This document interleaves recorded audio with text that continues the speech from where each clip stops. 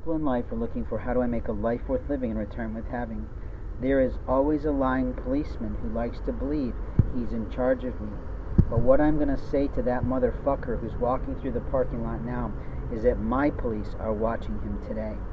For every lying officer who thinks they're in charge of me, they cannot prove they did not harm me. They cannot prove they've not been called from by some bitch in a Banfield community who thought she had rights to me. These people pay good dollars to have their pets groomed, but what they did was fuck themselves in every way. The plate I'm giving to you now will get him hit to the ground.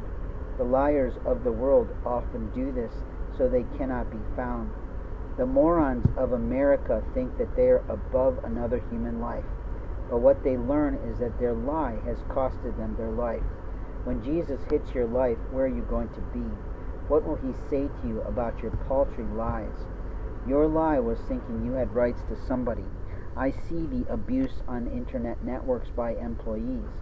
I see the lies that police play, that they have the right to slow things down, edit things, and do things their way. What we know about a police officer is he always looks like one despite what he's wearing. He is almost always incorrect in how he shows himself because he's trying to be overbearing. What we know about mobbing today is that the most impressive, intelligent people of the world were mobbed in a way that cost them their lives. Tesla was one of them. Others are intellectual people, and we don't have to go through the list. You can find it on the internet.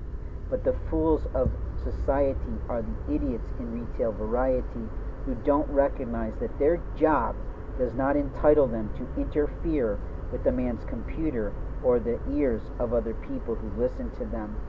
The foolishness of a child has been playing on a man's computer.